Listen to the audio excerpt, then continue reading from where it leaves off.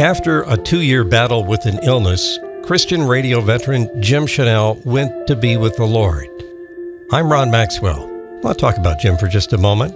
I met Jim back in the 80s at a Gospel Music Association seminar, in those days held in Nashville. His personality was huge. He loved radio, but most of all, he loved Jesus, and he boldly shared the gospel wherever he went. Anyone who knew Jim knew that. Jim's life is a testimony to the power of God to change lives by accepting Jesus as Lord and Savior. I say that because before Christ, Jim was living a very successful life as a rock and roll DJ in big markets. In fact, he was voted as one of America's top 4 DJs by Billboard magazine. He told me once that he had been what could be described as one of the original shock jocks of that era. In Chicago, he was known as Captain Whammo. Captain Whammo! WBT Chicago 602 that rock keeps right on rolling in the windy sit high. In the next 240 minutes, you will hear 220 minutes of rock and roll with me at L-E-E. Well, after 4 very lucrative years in rock and roll radio, on November 5th, 1978, Jim Channell accepted Jesus as personal Savior, and Captain Whammo at Rock and Roll Radio became history. Jim never looked back, dedicating the rest of his life to Jesus.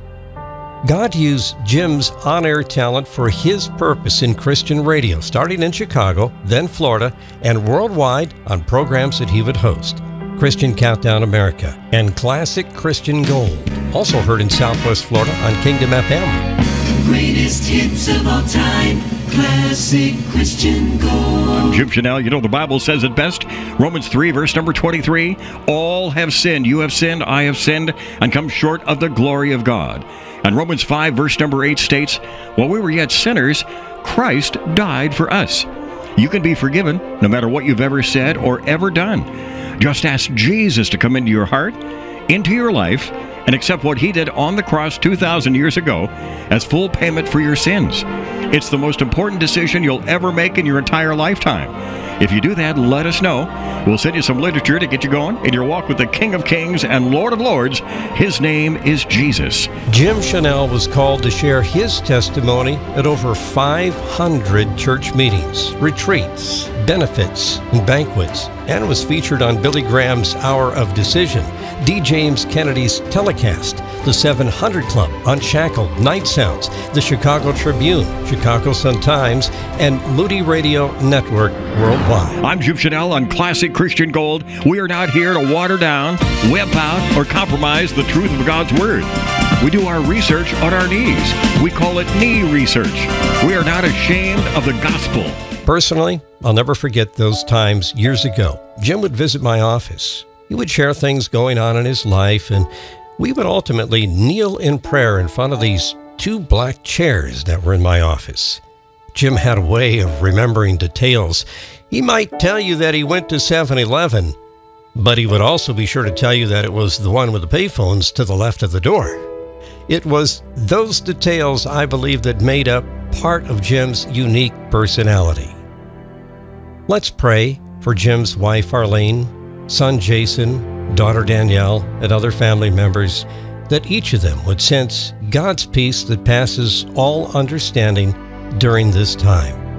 In part of her social media post, Arlene Channell wrote, I am so proud to have been his wife and had his name. He is the reason I came to know Jesus.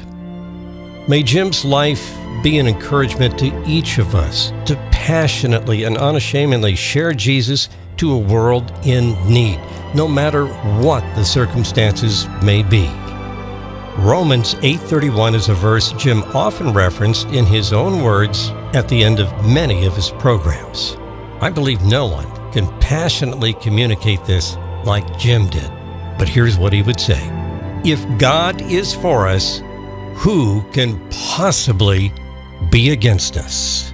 Jim Channell will be missed by many, but we all take comfort to know that Jim is now spending eternity with his Lord and Savior, Jesus. and you just know that Adam and Eve looked back with great regret. Let you and I never do the same. Let's make every moment count for Jesus